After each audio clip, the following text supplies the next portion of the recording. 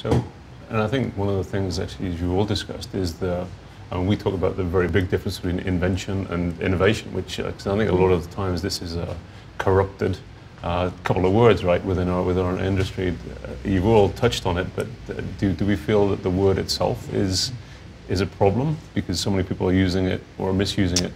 The metaphor I like is Bob Metcalfe's from one of the founders of Ethernet, and again, an MIT guy. You know, invention is a flower, innovation is a weed. Innovation is how things spread, how they diffuse. So I think there's no shortage of, frankly, great inventions. What I do believe is that there's an enormous shortage of clever, innovative ways of converting that invention, the novelty, into value, whether it be economic value in a business model sense or improved outcomes in a therapeutic sense. So I think there's a fundamental critical distinction between investing to invent and investing to innovate.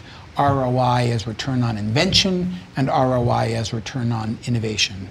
And I think it is absolutely fair to say that the 20th century Bell Labs, the great R&D paradigm privileged, if I may be allowed to use that word, invention over innovation to their detriment. To their detriment. And I think the story of 20th century innovation oftentimes, and R&D, is that there was a diminishing returns on invention, and the true success stories were the ones that emphasized innovation. And would you speculate that the pharmaceutical industry is replicating that mistake? I would say that on the industries ripe for disruption, pharma and healthcare is pretty high.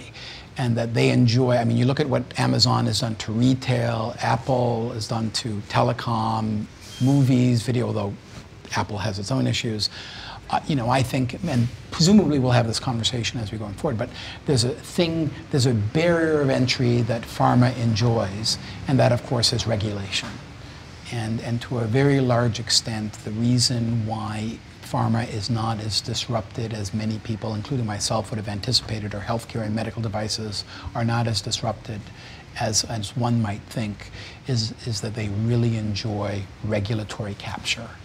And I think it'll be very interesting to see how that plays out. One last quick comment, if I wanted to be very, very cynical and very, very cruel, I think I could make an argument that a lot of what is defined as interesting innovation and interesting invention in pharma is gaming regulation, gaming the regulators, gaming the regulatory process, succeeding at being regulatorily innovative as opposed to technically or business model innovative. Okay. And IP, right? IP, exactly right. So I have a slightly different viewpoint on that, specific to pharma. I hope so. If we're defining innovation as the weeds, as the thing that spreads, the actual development and execution, I think that's actually where pharma, in that definition, really succeeds. I think that if you talk about taking a molecule through the clinic and then making it a drug with the highest chance of success, I think that time and time again, the top 10, top 15 pharma can show that the development side is something that they've really become experts at and can really develop all the way through.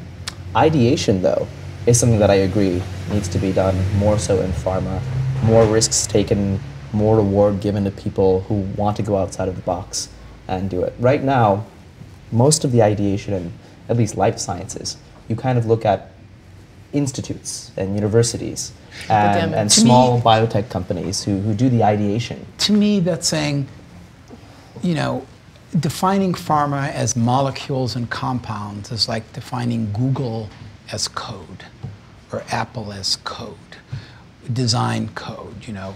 I just flat out disagree. You look at something like TensorFlow, you look at something like Hadoop, it's a different kind of an environment. It's a different way of facilitating development and diffusion of innovation. You're creating an ecosystem and environment.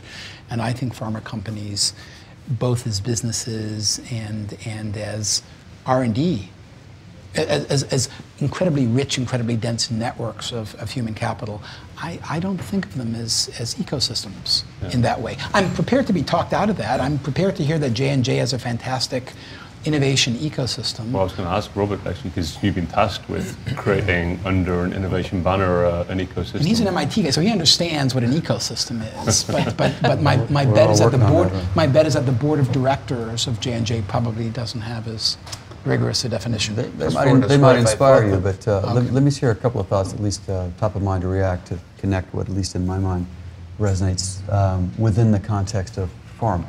And I do think one has to be very careful to draw rules from some of these things that spread too far, because the framework from which they've evolved, they've grown into a set of boundary conditions that I think are in many ways are defined by intellectual property definitions and regulatory paradigms. Certainly have been actively involved in creating those. But the notion of discovery, the moment of when something gets discovered, I would say it's analogous to when something rolls off of a blockchain algorithm, right? All of a sudden, you got one, right? You've been toiling along, and now you've got one, right? That moment, and I think we do have to, as a society and as an industry, continue to invest in the notion of that serendipity, because it's going to have to happen, and I hope we'll continue to believe it can happen in lots of different places. Should be, I would like to suggest, abstracted away from the kinds of things that should be now available to where might that discovery go, to be able to advance as swiftly as it might be to get to the point where you actually have an opportunity to believe it's true, to believe it's valuable, to believe that it actually... Yeah, but serendipity is a PhD word for luck. Yeah, it is. Well, there's no doubt about it. There's a huge amount. Not good enough for me. I just came from Las Vegas. I would like my odds to be better than serendipity. Well, I hope we'll all get to that someday, but I will say I have no true evidence that we've gotten tremendously better in all that we've done at being able to discover any more often the kinds of things that depend on biology.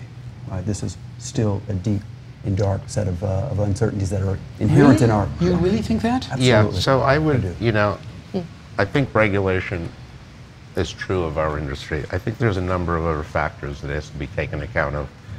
The one is the cost, risk of failure, and the time from idea to product.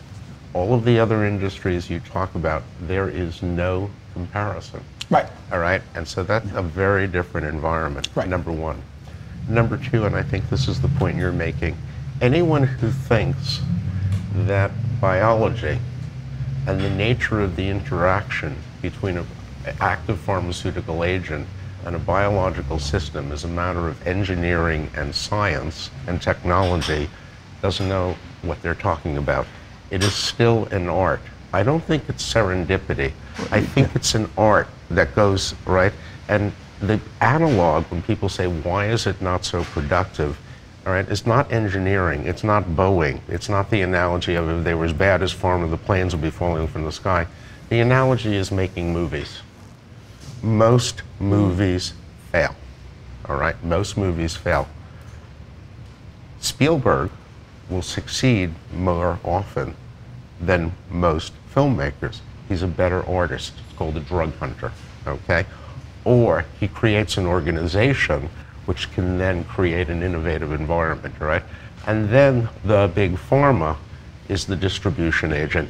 So what they're really good at is not development per se, it's worldwide phase 3, turn the crank, okay? So in that sense, there is an ecosystem of different contributions, but these grandiose, academic statements talking about, innovation in pharma, this is not taking account of the nature of product development, the cycles, the investments, the demands of investors, right?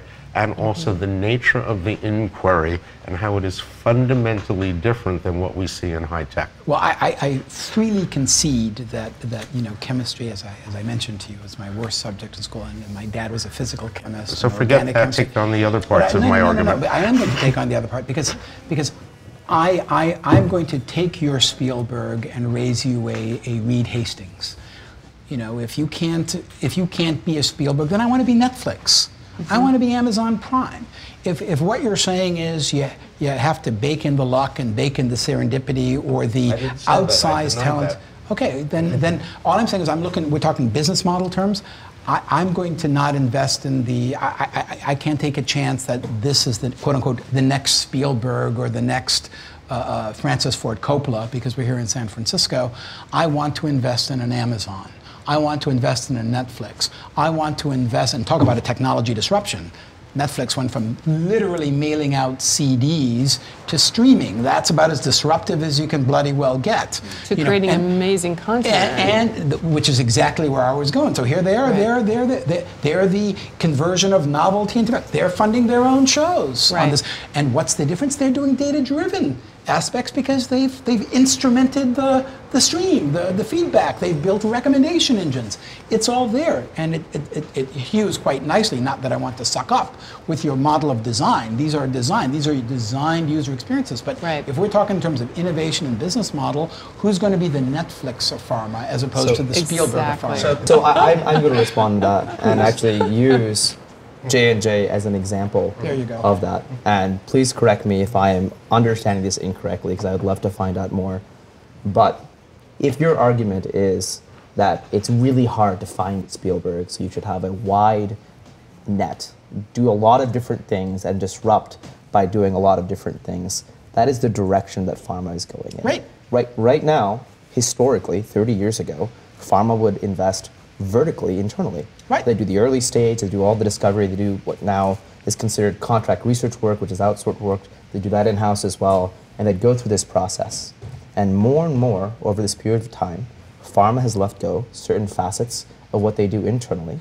And today, we are at a point where large organizations are investing heavily into not only internal projects, but external. I look at J&J Innovation as a way for J&J to interface externally with the community at large. P&G, they're connected developers. And maybe I'm wrong. Maybe that's the wrong. It's similar, but there is a deep difference. I mean, just to come back to it, between the kind of analogies we're referring to and the differences that are just between you and me, this far apart. Right, and whether or not what we really want to do by intervening in some medical way with some small molecule is truly going to be, something that we have a way to predict by some simple thing that we might do by predicting how much you might like a movie and I might like a movie. These are different things, but we're working towards it, right? This is certainly a solvable problem over a reasonable period of time where we will get more to the fundamental differences that allow us to personalize care, but we're still a long way away from making that happen very often, except in... Are you a long way away because of the intrinsic issues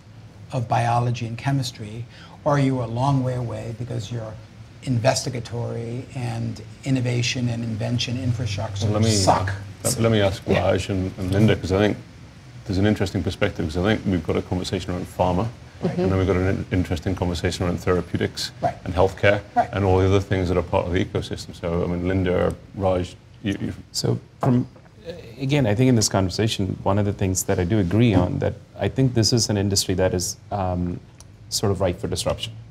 The second common theme is that many of the disruptors that we tend to see in the marketplace aren't the ones who are the incumbents. They're not the traditional. So Netflix was not, they're like the outsiders. As was Amazon. As was Amazon. So it was not like Walmart came up with the Amazon concept. It was somebody from the outside.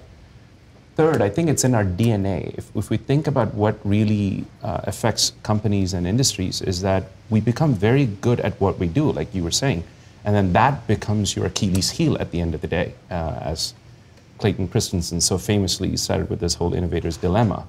And pharmaceutical companies have developed a DNA that is enshrined in any statement that says... But the phenotype is an Achilles heel. The phenotype is not the Achilles heel. We're in the business of discovering, manufacturing, and commercializing developing and commercializing innovative medicines. This is, I mean, you can turn around the label, but that's how we define ourselves as. And at the end of the day, our core mandate, as we see it, is to produce radical innovations that fundamentally alter the therapeutic marketplace. Now, if we step back and talk about innovation and invention, we're still in the invention sandbox. And many of us who work in pharma tend to view R&D as the innovation engine. And for a variety of reasons, and some of them that Steve mentioned, regulatory, clinical, those things are actually getting even more onerous.